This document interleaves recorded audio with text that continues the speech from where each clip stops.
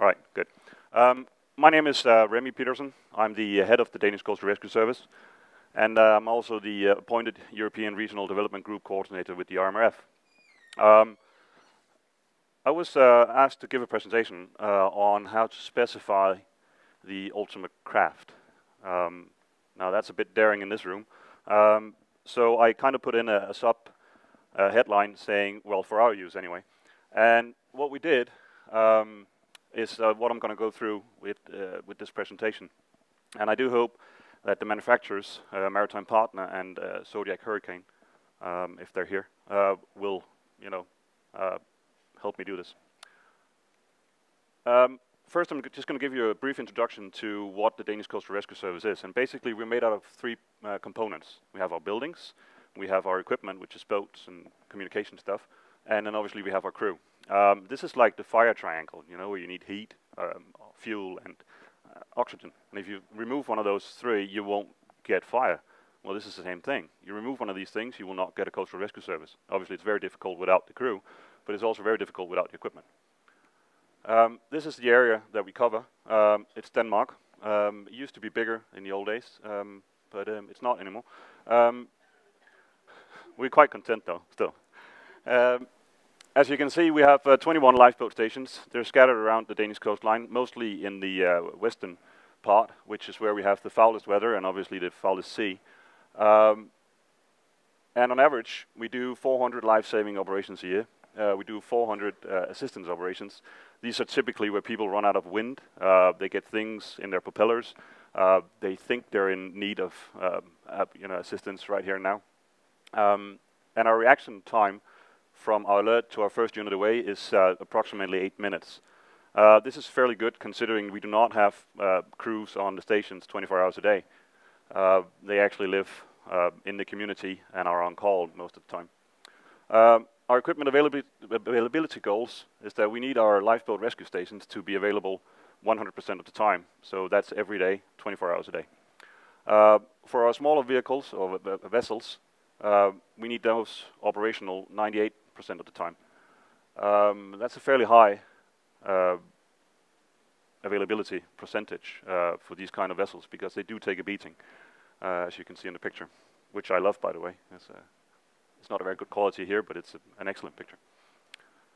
The history from the Danish Coastal Rescue Service is a long one. We were founded in 1852, which is equivalent to a nautical mile in meters. Go figure. As you can see, back in the days, this was probably what they would define as a high-speed craft. Driven by men made of iron in boats made of wood. Today, boats are made of plastic and aluminium. Go figure. Anyways, the drawings went up. The first engine-driven came by in the beginning of the 1900s. And then it slowly developed through the years. And we ended up with what we have today. We did a number of trials about 20 years ago to figure out how to build a very good craft.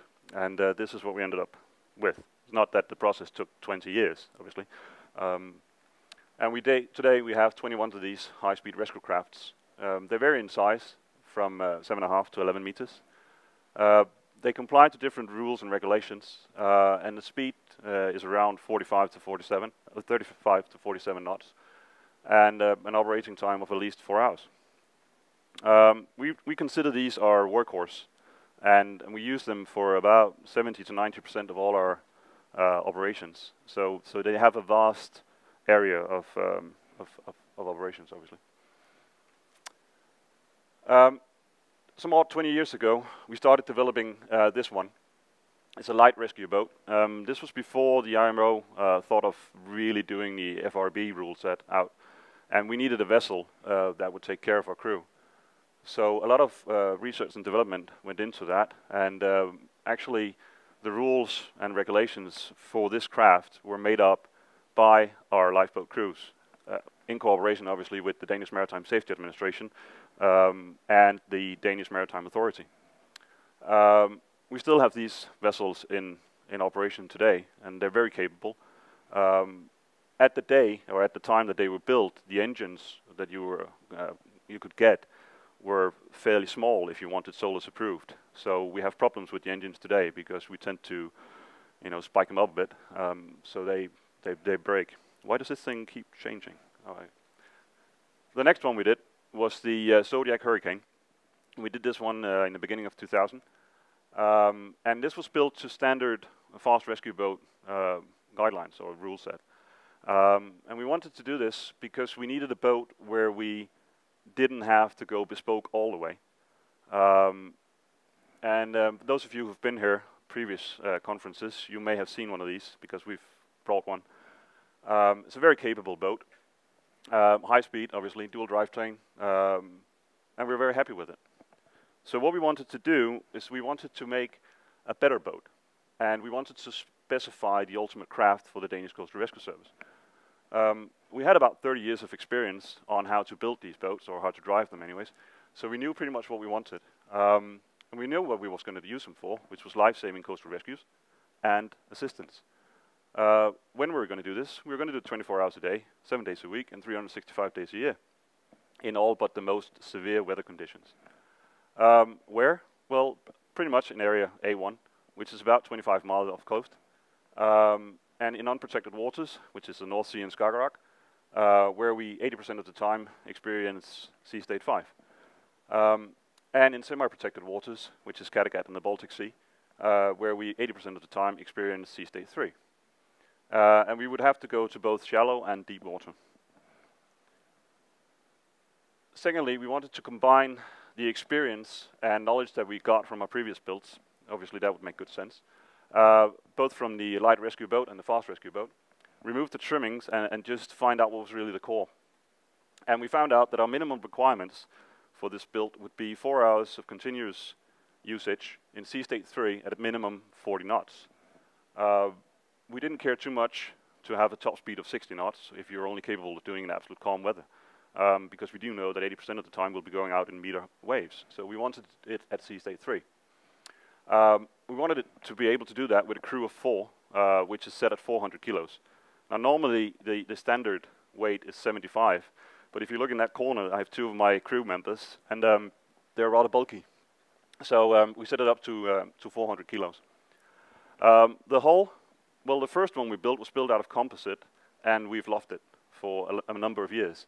The Hurricane boat, which is also a very good boat, was built out of aluminium. So we didn't really care too much whether it was composite or aluminium. Obviously, there are advantages and disadvantages with both. We found out that we wanted semi-foam filled fenders, or we wanted completely foam filled fenders. This is mainly due to when you navigate in debris. We didn't want to risk cutting up the fenders on an air tube. We needed backup on all essential equipment. We've learned that through the years that that's a good idea. On radios, engines, etc. And we wanted easy access to all essential parts.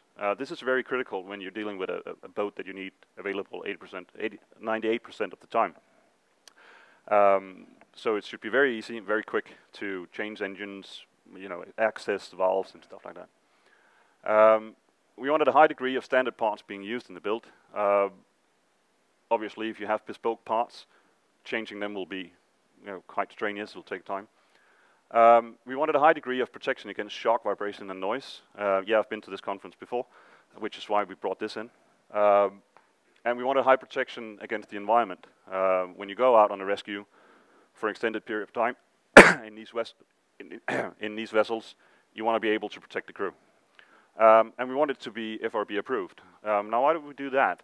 Well, we could have built this boat to the LRB rule set that we had, the regulations, which we were very comfortable with. But the thing is, the boat builders don't know that rule set. It's a Danish rule set. So for us to try and educate them on what that meant would be a very long task. And we were afraid that we wouldn't get any tenders in.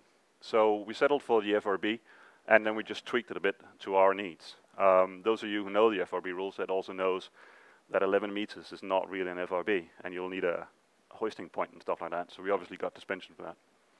Other requirements? Well, we needed a high end user involvement in this project. So I wanted the boat crews to be a member of the project, to have, be stakeholders, so that they would feel that this vessel was their own. Oh, sorry. And we wanted the boat builders to bring forth their best ideas. We're not boat builders, we're users. So we didn't know what kind of mad ideas that people have lying around in their drawers or shelves. So we wanted them to come to us with those ideas. And this is what we ended up with, which is pretty much a bespoke hybrid between the fast rescue boat and the light rescue boat. It's built by Maritime Partner. It has a top speed of more than 40 knots, and we'll quite happily do that for 4 hours in sea state 3. We have been driving this boat at around 30-35 knots in 2.5 meter waves, so it works really well without destroying the crew, obviously. There's a backup on all essential equipment and systems. It's a low degree of maintenance, and it's very easy to access, and it is FRB approved. So in all basic needs, it fulfills what we thought would be the ultimate craft, and right now it is. What happens in 10 years? No one knows. I would think that we probably won't be looking at a higher speed, because 40 knots is actually pretty good. But we will probably be looking at maybe wanting to negotiate that speed in higher sea states, so in sea state 4 maybe, because obviously if we experience this or less in 80% of the time, then in 20% of the time we experience worse weather. So we might want to be able to narrow the gap from where we need to go from this boat to our all-weather lifeboats. As I said, I'm also the European Regional Development Group Coordinator for the IMRF. And I just want to show you this slide, just to tell you a little bit about what the IMRF stands for, what we do. And right now we're working on a rescue boat guidelines, which is managed by a project leader from the RNLI. We have a mass rescue. There's a conference here in June. It's going to be here in Gothenburg. We have a European exchange program where 8 nations are going together and trying to develop an exchange program on how to train and operate. There's a communications project trying to make the RMRF more known. What I was hoping to do now is, because obviously this says thank you, and I think I'm a bit ahead time, but what I was hoping to do is maybe get the boat builders, if there's anyone from Hurricane and Maritime Partner, to try and explain what they did from their end, because we had some requirements, and that's easy. It's very easy to put out requirements, but for a boat builder to to actually acknowledge those and put it into a vessel is a bit more complicated than such. And obviously, I hope some of you, took my advice earlier and went down and saw the boat, which is down in the harbor. So if there are anyone who has comments or questions on how we did this and how we would do it in the future, now's the time.